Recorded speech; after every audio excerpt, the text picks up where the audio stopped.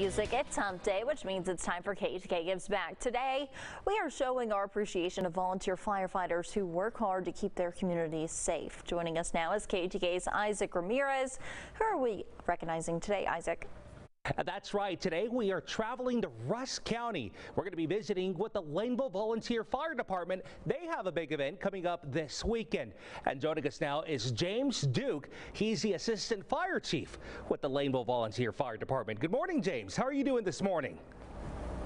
Doing great. Isaac, how are you this morning, sir? I'm doing fantastic. It's always a pleasure to speak with you folks. James, just for the people who might not know, where is Laneville? Okay, Laneville is 10 miles south of Henderson on FM 225. Let me know about your volunteer fire department. How is it like to work with all those good gals and all those men over there? I think it's funny you started out with gals because we actually have several ladies on our fire department. We have a great group of people right now, lots of volunteers. I think we have 16 or 17 volunteers currently. We're always in need of more. Actually, every fire department, every volunteer fire department you hear about is in need of volunteers right now. Volunteerism is just really it's a dying breed. So anybody that's interested in volunteering, we would encourage you to contact your local volunteer fire department. James, and that's exactly what I wanted to ask you.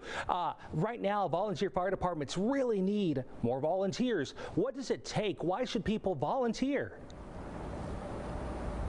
The reason you should volunteer is to help your community. Our communities depend on us. When you live out in the county, out in the rural areas, you don't have paid fire departments to take care of you.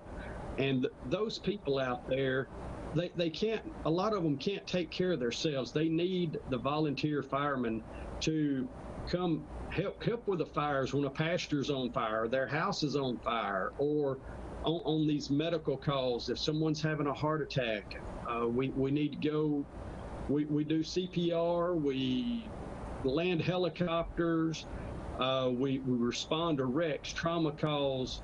All these people out in the county that are outside paid fire districts, they depend on volunteers. Well, James, you guys are actually going to be having a fun event this weekend. Tell us what's going to be happening out there. Yes, sir. This is our annual street dance fundraiser. We do barbecue. We start selling barbecue at 11 o'clock on Saturday. We start selling barbecue at 11. We sell barbecue all day. At 6 o'clock, we have a baked good craft auction. People from the community donate different things, and we sell the baked goods and crafts.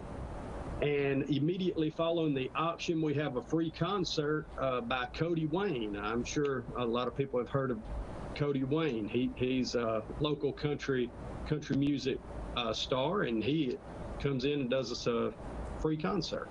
Hey, I'm going to be out there this weekend in Laneville, so I'm definitely going to swing by and get some of that barbecue and bet on those baked goods. It's always a pleasure, James. Again, that event's going to be going on this weekend, and we'll be sure that information is on our website. Have a good one, James.